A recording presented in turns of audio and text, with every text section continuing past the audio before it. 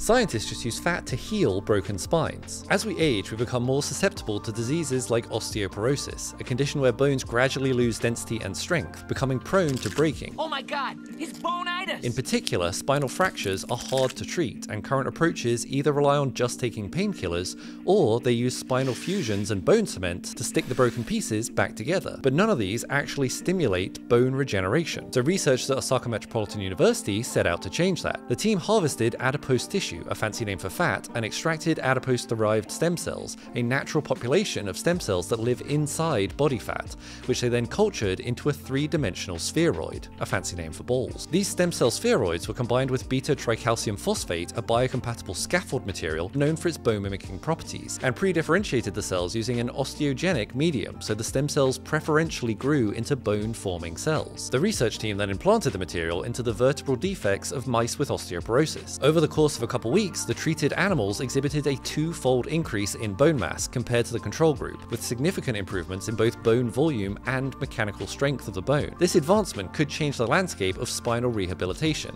It's part of the wave of treatments working their way through clinical trials that mark a shift towards regenerative therapies as standard care. So in the future, fat removal might come with a complimentary spine upgrade. If you like science and always knew muffin tops were medical marvels, follow for more.